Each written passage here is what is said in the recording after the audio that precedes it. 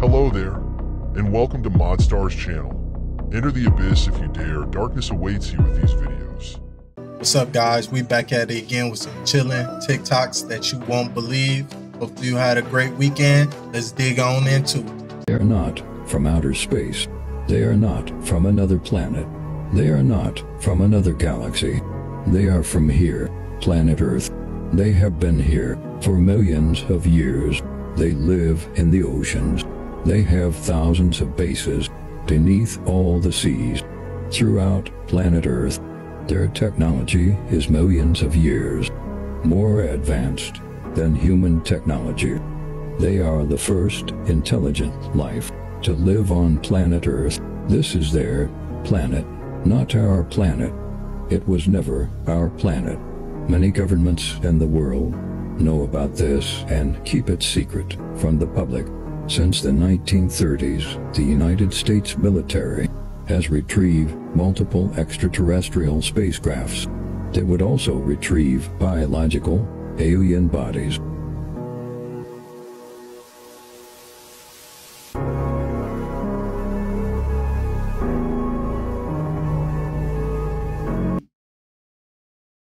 Do y'all really think that they probably got alien biologics? Like, and if so, like, why haven't somebody got upset that you might have took their nephew, son, daughter, whoever, you know, because we've been so-called taking these things out the sky. I just wonder why nobody took it personal yet. And if they did, how did they take it personal? You know, do we give them something, and what do we give them? One that's come up for a long time is, as we make the world healthier, is the population going to get so big that feeding everybody and maintaining the environment is going to be impossible. The good news is that the faster we improve health, the faster family size goes down.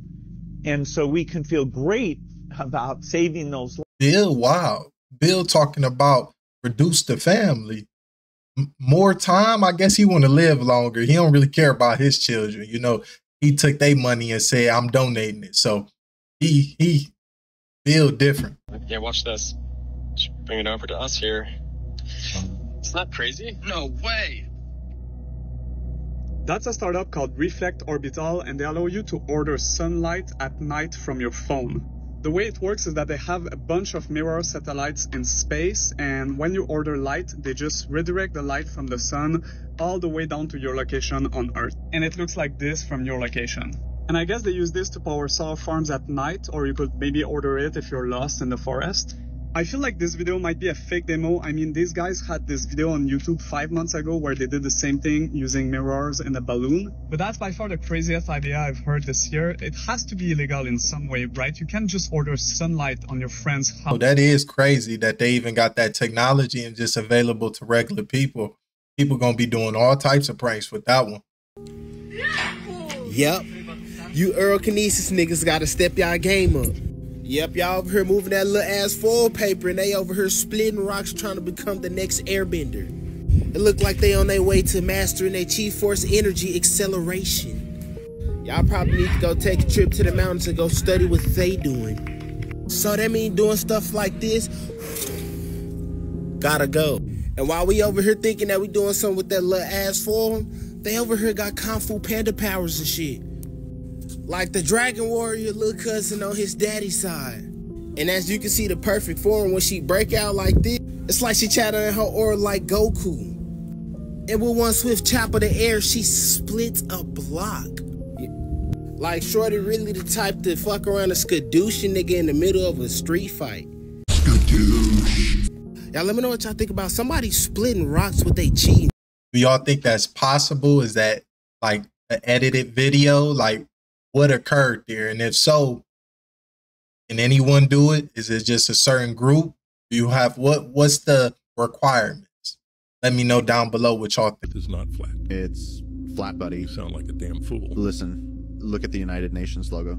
Okay, like, what about it? It's literally a flat earth model. What the hell? Like, do you think that's a coincidence? Okay, now, like, look at, like, Universal Studios logo, right? Like, this is a literal company that symbolizes fictional entertainment, and guess what the logo is? It's a globe, my God. Exactly. You think that's not by design? Like, brother, hear me out, okay?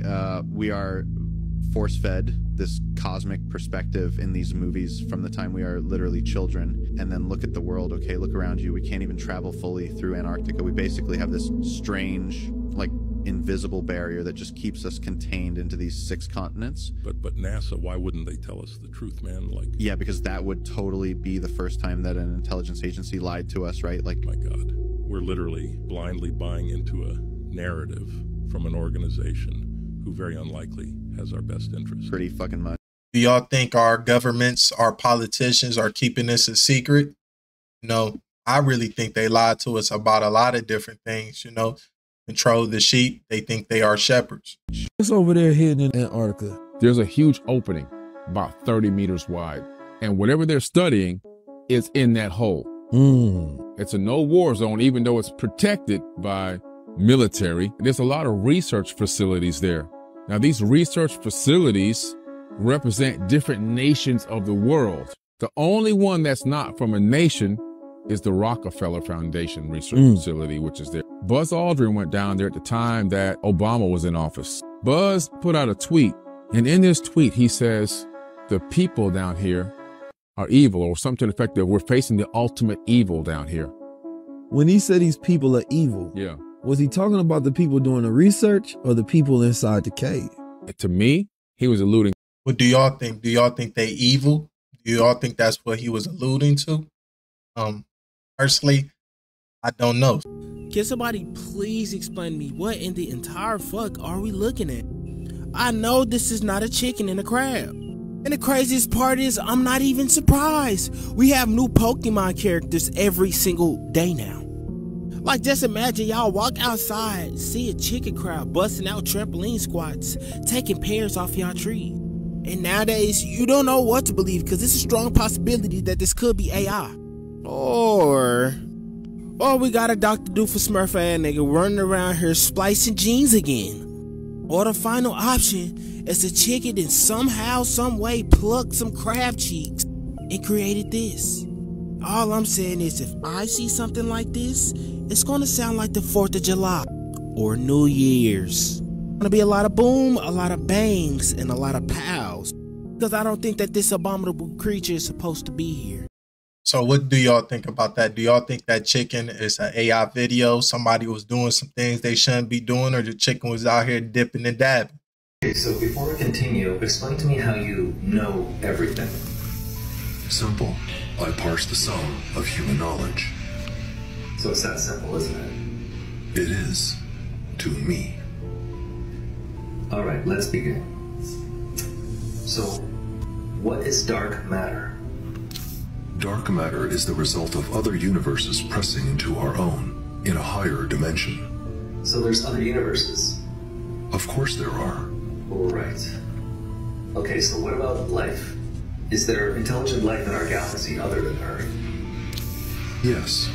I have identified 2 alien civilizations that exist concurrently to our own in this galaxy. This does not factor time-space dilation, of course.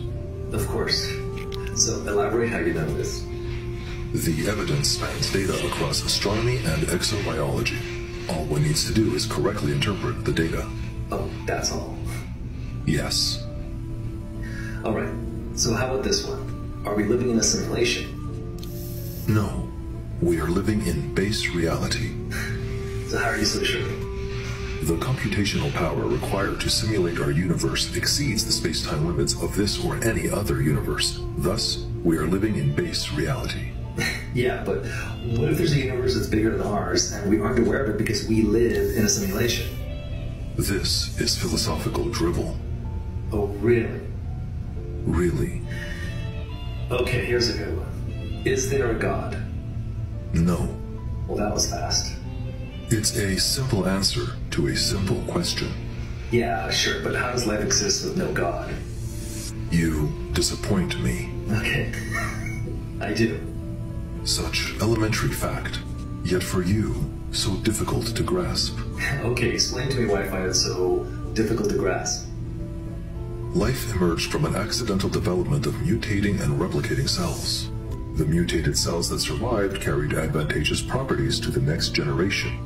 This process, driven by inevitable competition, led to the increasingly complex organisms whose only purpose was to survive through reproduction. Hence, you.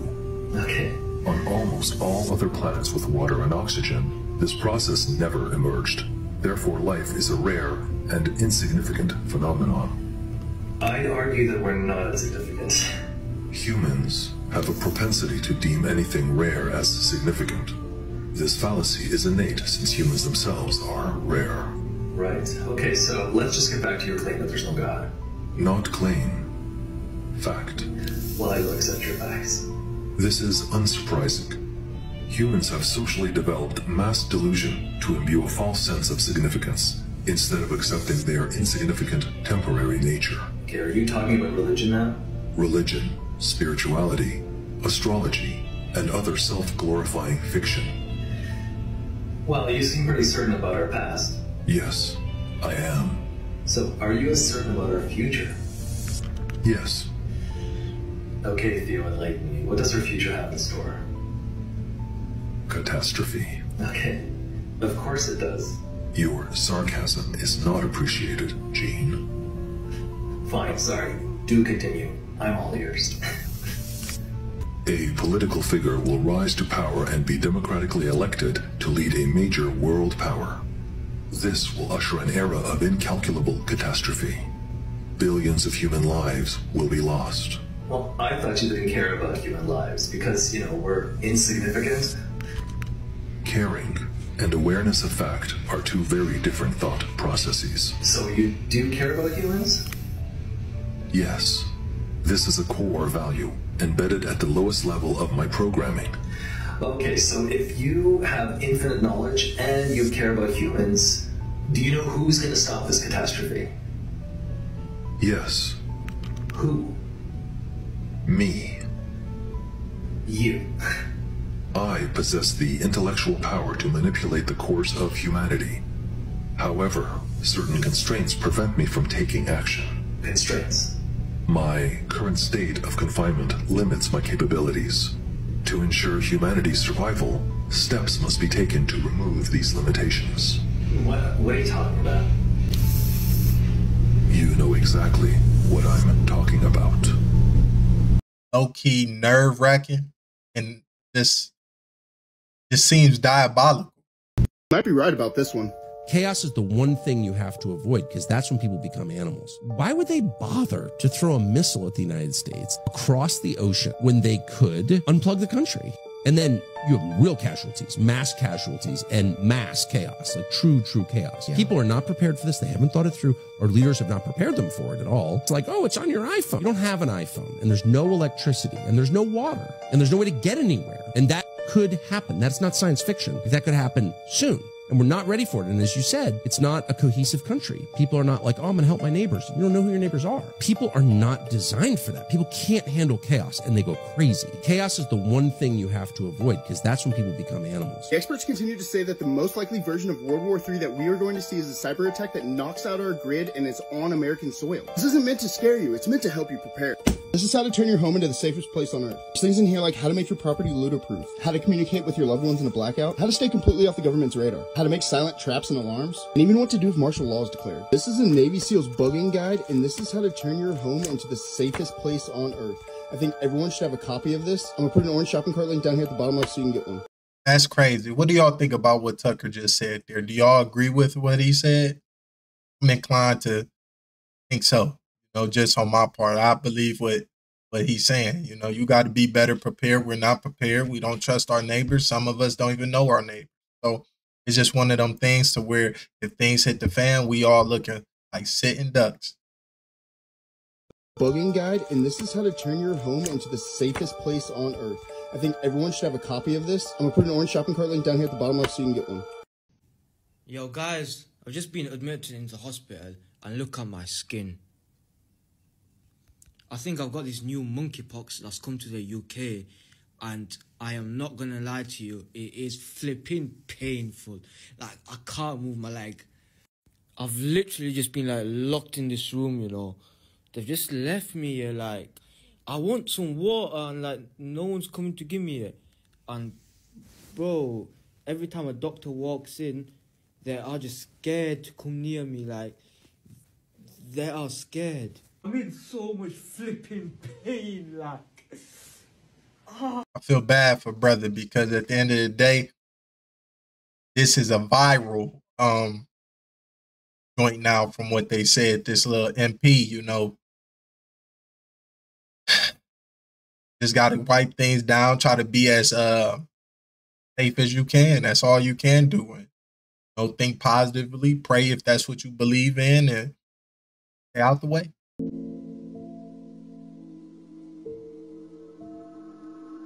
On the morning of May 14, 1988, Amaury Riviera, a young man from Puerto Rico, photographed a giant disc, followed and circled by 2 jet interceptors. What makes the sensational pictures even more interesting is Riviera's claim that he had contact with the occupants of this UFO. Hello, my name is Amaury Rivera. I live in Puerto Rico, and back in 1988, I was working in a nightclub, and there was a musical group there. One of my cousins wanted me to photograph the musical group, and she loaned me a camera with some film. On my way back home, I encountered 2 small beings, 2 small strange men, which I didn't think were men from outer space. And they took me somewhere where there were other people besides myself, other human people, like from Puerto Rico, I guess. From here, another human being showed up. He claimed to be from a distant planet. He was dressed in black. He had a dark skin, but he was not a Negro. He had a long black hair up to the shoulders, and he spoke to us with the mouth, verbally, and no telepathic speaking. He showed us various projections, which looked very real, the projections, and he informed us about a whole bunch of things that are even still incredible to me. Then they returned me to... What did this holographic projection show? The holographs were mainly, the first one that I can remember was like a short trip through space. We saw where he came from, where he's said to be from. We saw his people, we saw the houses that they used. And the second one was about a meteor or a rock falling to Earth in the near future, which is going to cause a lot of havoc in the world. This would fall, it's going to fall in very near the Caribbean, Puerto Rico, and those other small islands, but it's going to affect the whole world, not just Puerto Rico. The last one is that they projected was showing us how there was only going to be one government on the planet Earth. They'll be living on some sort of artificial island that's going to be floating in the middle of a dark, black, dirty sea. And then this man returned me to my car again and left me somewhere different from where the whole ordeal had started. Apparently, they took me with car and all. After this, at this given time, I heard some jets in the sky, and I still had my cousin's camera, and I took the pictures, 4 of which I'm making public nowadays.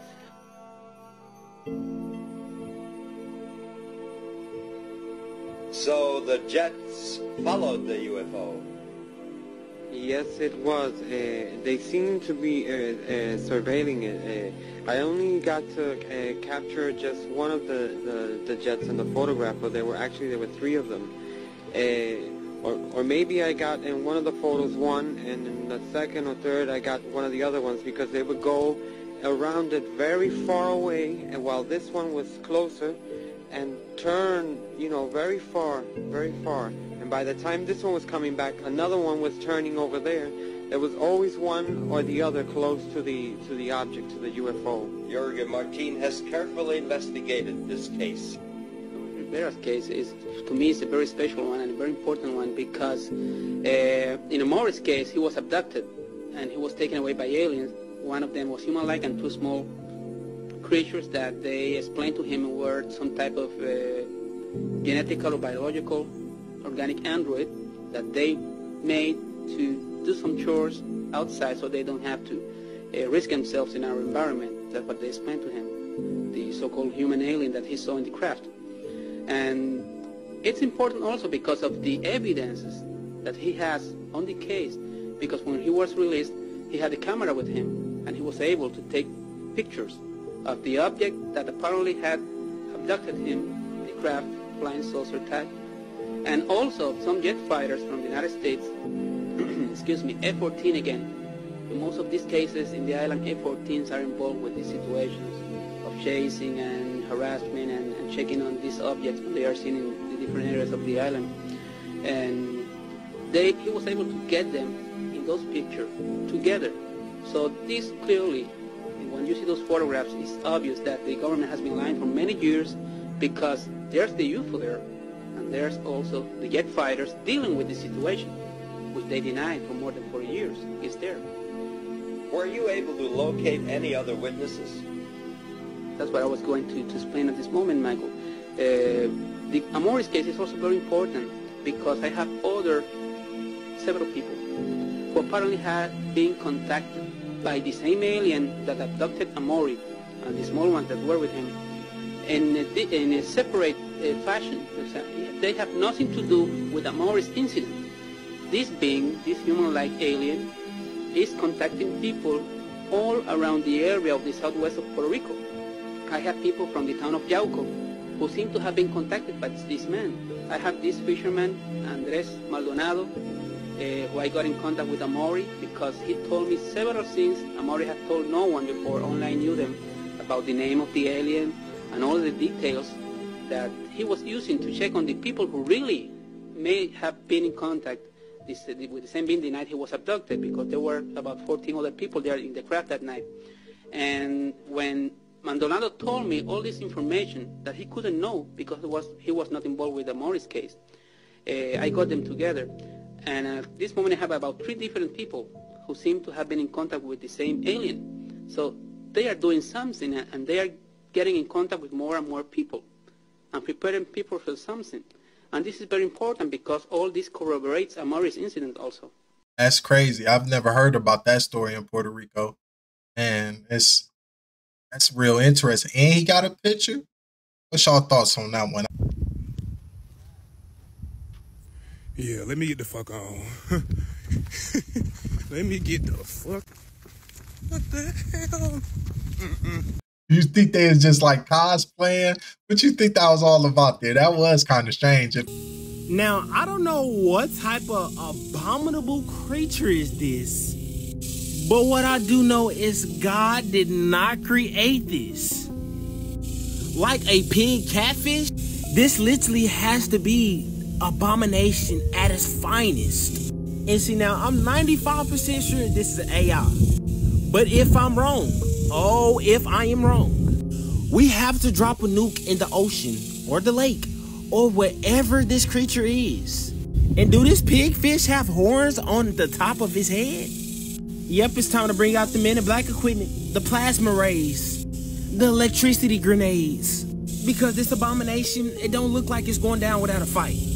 Like, how did this creature get created? Instead of birds and the bees, it's pigs and the fish.